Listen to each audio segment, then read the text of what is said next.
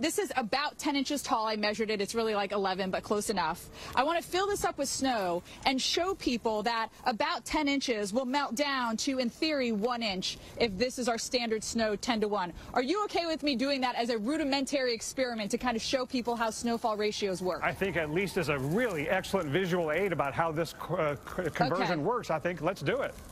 So let's first look at the snow. Now, we've had about 4.5 inches of snow at the airport.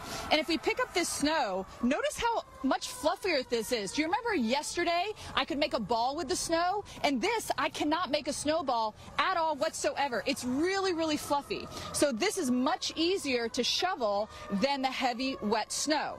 So that brings us to snow to liquid equivalent. There's a ratio. The average is 10 to 1, meaning if you get 10 inches of snow, it'll melt down to 1 inch.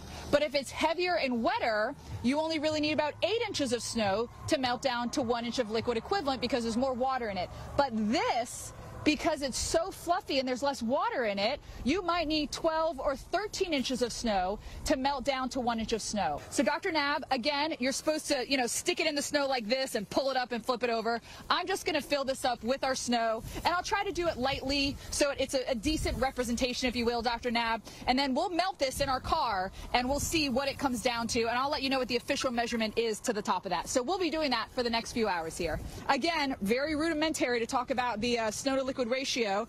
This is where we were up to. 10 inches, Dr. Nab, is about what it is. I measured it, and look, we're basically melted, and we have about 1 inch of water.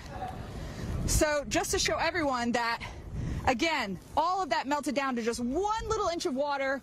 But I also want to reemphasize, as a meteorologist, this is not the technical way to do it, Dr. Nab, but I think it's a great visual so people can get a gist. No, well done, Steph. I mean, that definitely gets across the key point, which is the amount of snow is not the same thing as the amount of rain, and how high the snow piles up has a lot to do with whether it's heavy, wet snow or that colder air, light, fluffy snow that'll pile up even higher. So that's all about that snow to liquid ratio.